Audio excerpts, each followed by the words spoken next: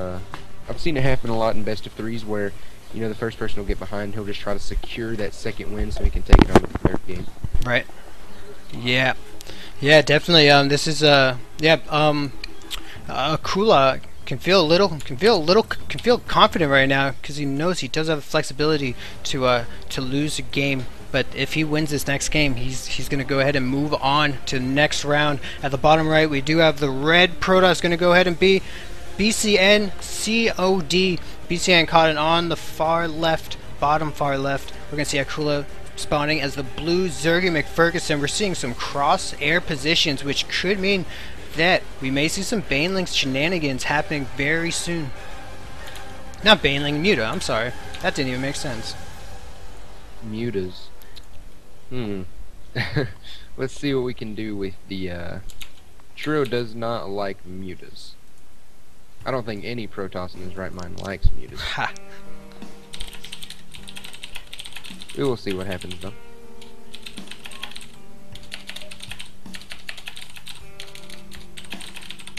I wonder if Tron's gonna pick up on this. I'd love to see Tron do the same thing he did last game, where he plopped that pylon down at the natural and the third. I really do think that paid off.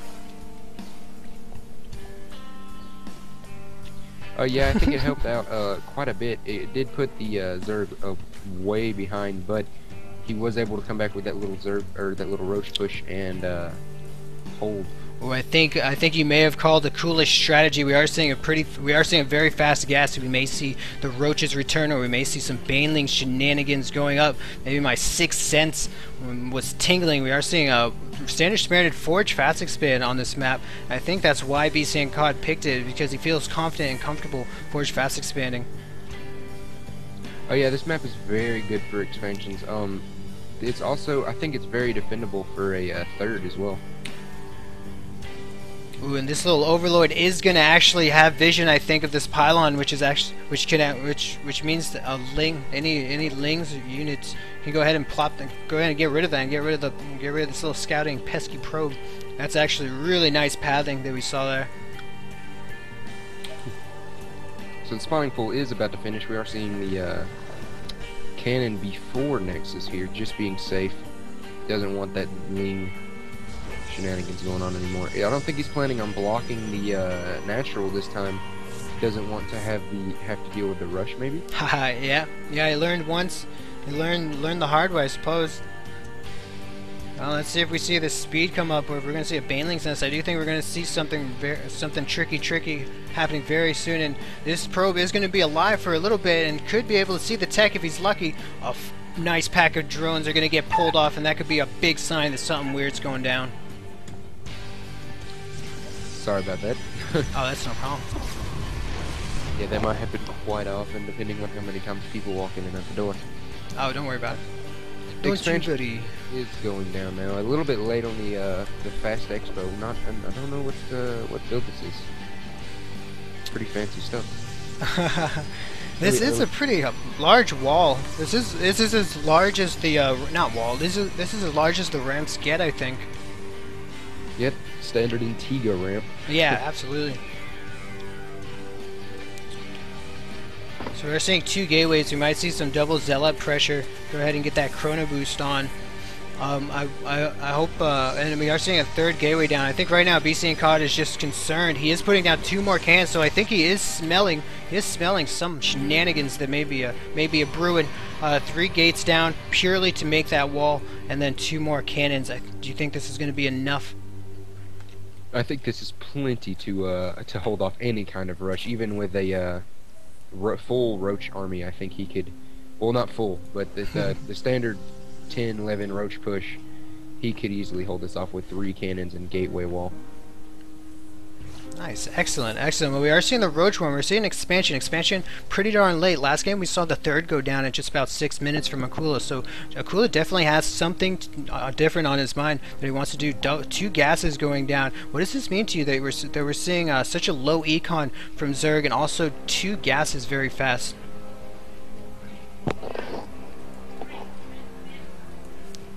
Do you think we maybe will see some Oh, your sixth sense. Your sixth sense came true. That banelingness. And there's the baneling last. We may see a bust, but will this be enough to hold it? I'm really happy that BCNCod's wall doesn't have any pylons in it, which is obviously the biggest target. And this is going to be. I think this is going to be very tricky for Akula to micro. Yeah, I think he's baneling Ling is not easy to micro. You always want to keep your Lings in front and your banelings not blowing up on needless things. Yeah. Which, totally. I've been recently switching to Zerg, and I found ZVZ quite the challenge. You have to micro your Lings out of the way, while we do see dancing Zergs now. Got a case of the party going on here. He's going to be dancing. Oh, and wow, a lot of banelings going down. That is all of his gas. If he could afford it, he'd have a 0 Ling army. So is that what happens when Zerglings party too hard? They just get a little over the edge and turn straight into these giant things. That's their beer bellies, I guess you could say. Yeah, totally. Yeah, that's the elucid beer belly. And it looks beautiful. I think I still have the little color mod thing going on, and it just looks very, very pretty. In the main base, we see the Lara, which makes me think that Nidus could be a really nice possibility, as this is cross positions, and that Overlord can go ahead and find a sneaky place for it. And this is a pretty large map. If you see at the north of BCNCod's main, that is a really nice place, really, to proxy gates, proxy factory, proxy anything. You could really hide something sneaky right in that little nook. The nooks and crannies. Yeah, buddy. Well, we do see a single roach here with this lean baneling army. Not sure what's going to go on. Maybe a bust into a little Zergling push. Cod is trying to get out a few of the stalkers and sentries and stuff.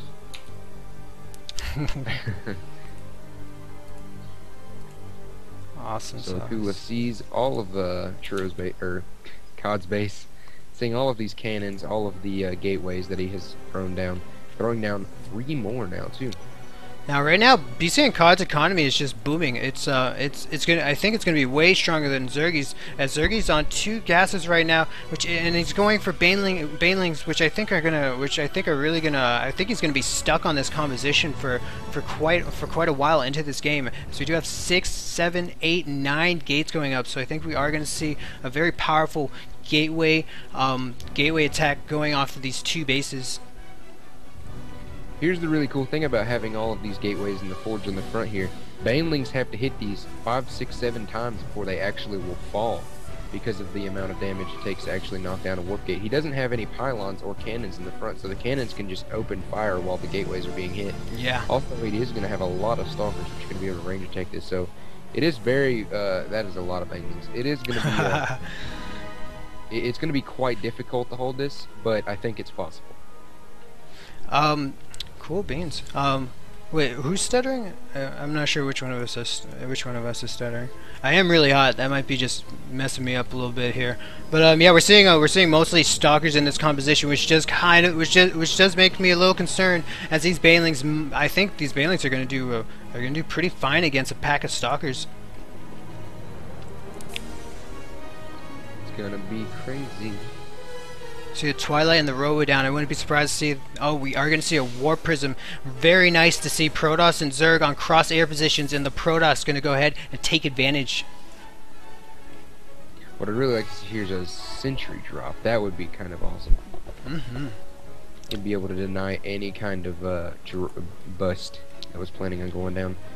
A lot of roaches on the way here. Lots and lots of roaches. Yeah, right now all that larva is going into the army, and I think I completely missed this. We do have the upgrade for the overlords. I'm not sure if we have speed. I'd assume so, unless we'd see a very rare slow drop. But this could be really devastating if it's on open ground as well. Oh, adorable overlords. Little banelings wanted to get in, and they just couldn't. The warp prism has to get out of the way of those overlords. So many banelings. Ooh, both players know exactly what know the harassment that they both want to do. So this is going to be a crisis management situation right here. You see a lot of banelings in these overlords. This is 100% banelings in these overlords, and about 9 of them, 9 overlords, going to go ahead and spew that nasty gunk. It's everywhere. Oh, and they have speed as well. Didn't notice this. Oh, gonna get the pylons. Gonna go straight for the mineral line. Maybe he can manage to, up. You know what, though? A lot of the banelings were, you know what? That was actually very efficient for, BCNCod. He still has most of his gates up. He did lose, quite a few drones, but does have the second base still high on drones. He's gonna be able to hold this off very well. Yeah, he lost a lot of economy. He's officially on 1 base against a 2-base Zerg, but this Zerg hasn't taken his gases yet. I don't know how standard that is. I feel like maybe he wanted to put a 3rd down a bit sooner, but perhaps this is probably just part of his Grand Master's scheme to get that drop in there, which completely took BCNCod out of BCNCod's army. Just wasn't in position to. It wasn't in position, but yeah, a lot of those banelings got wasted, or a lot of those banelings just didn't do that big critical hits that I think he was hoping for. Yeah, those like the gateway positioning and stuff that he had was very good. He also, the way his probes were in the line that he had, 1 baneling would hit 1 probe and just get a kill with each probe. So he did manage to get like 6 or 7 banelings out of the way by just making a line of probes. And the DT tech is out. The DTs are on the map, putting in so much hurt to these little defenseless roaches. Oh, do we have... There's an overseer being morphed in right now. Good, good, good. Way over here in the back, he could still do some damage before it gets there. Yeah, that's exactly what he's doing. Able to take out these roach, quite a few more roaches, I think. Yeah, splitting up these DTs. This isn't the first time Truron has been played with the sharp sights of the DT. Oh, is he gonna get the lair tech? Oh, so close. Almost getting the lair. Very low HP lair right there. Oh, but these DTs are gonna walk right by. Will they be able to put in that DPS? Oh, oh gosh. Big job. That is a very critical thing that Zerg needs in order to play. He didn't grab speed before the lair was over. He also didn't grab any kind of other tech. He has to now go back to lair on a different hatchery, or maybe throw another one up and go back to lair on it. Yeah, we're seeing 2 more hatcheries go down the macro hatch. Going to go ahead and join the party. And this hatchery doesn't look like it's going to be turned into a lair anytime soon. I wonder if Akula feels like he needs to go ahead and put on the pressure, put on the hurt right now, as his opponent is technically still on 1 base and is trying to work his pro production back up. BCNCod just making more and more DTs. Those little Dark Templars can be used for so much damage they can do. Gonna throw in some Zealots with the mix as well. Ooh. Yeah, very nice. Even once your opponent gets the detection, you can go ahead and use these DTs. Go ahead and morph them, and you're gonna have a very strong unit.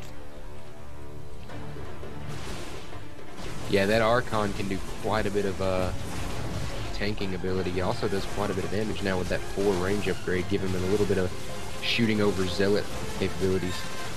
Gonna run these DTs. Oh, he didn't get it.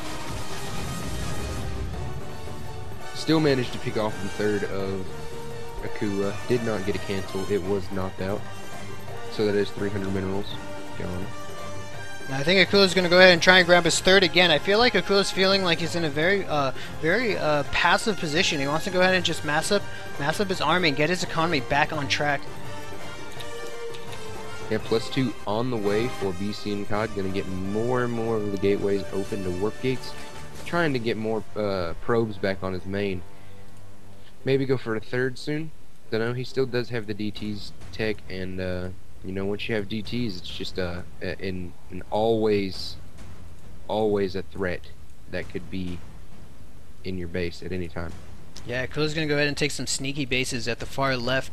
I don't know if Truron's gonna be able to. I don't know if Truron's gonna scout this. I wonder